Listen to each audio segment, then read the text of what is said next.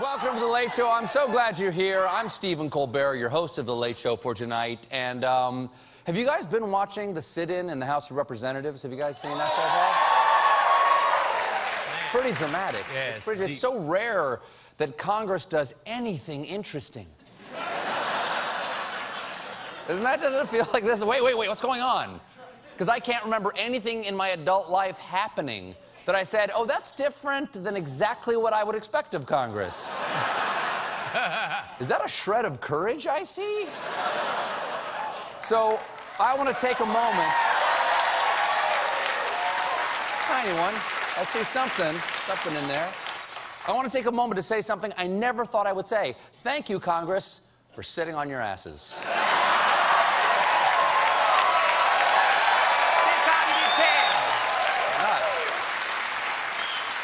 After the protest began, Paul Ryan declared a recess and cut off C-SPAN's live feed.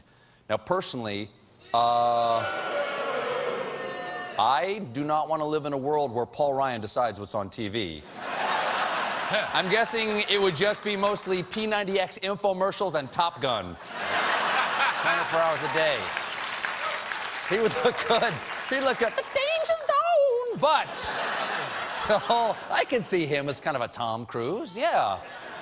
But the whole thing backfired on the Republicans when the Democrats used Periscope, which gave the sit-in a kind of a lo-fi guerrilla style that felt like something was happening. It's pretty grainy. If you saw the footage last night, it's pretty grainy, but to be fair, most congressmen are so old that they were shooting the footage on rotary phones.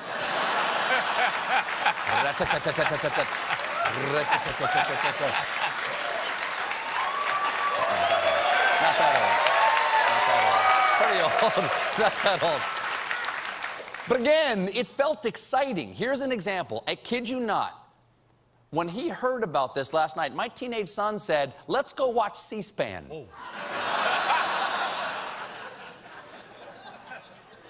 I hope he's not on drugs.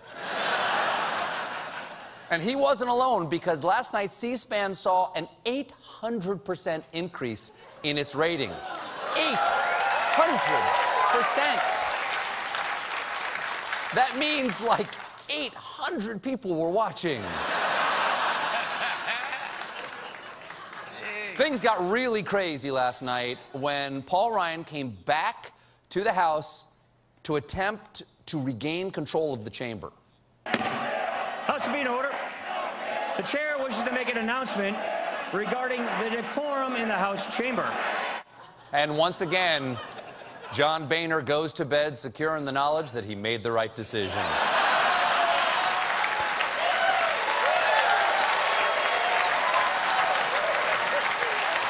Bye-bye. Bye-bye. Good luck. Good luck, suckers.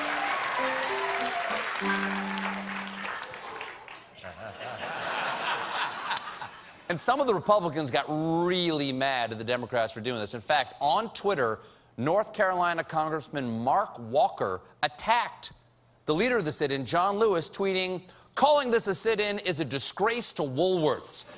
Now, keep in mind, Congressman John Lewis led Woolworth lunch counter sit-ins during the civil rights movement in the 1960s.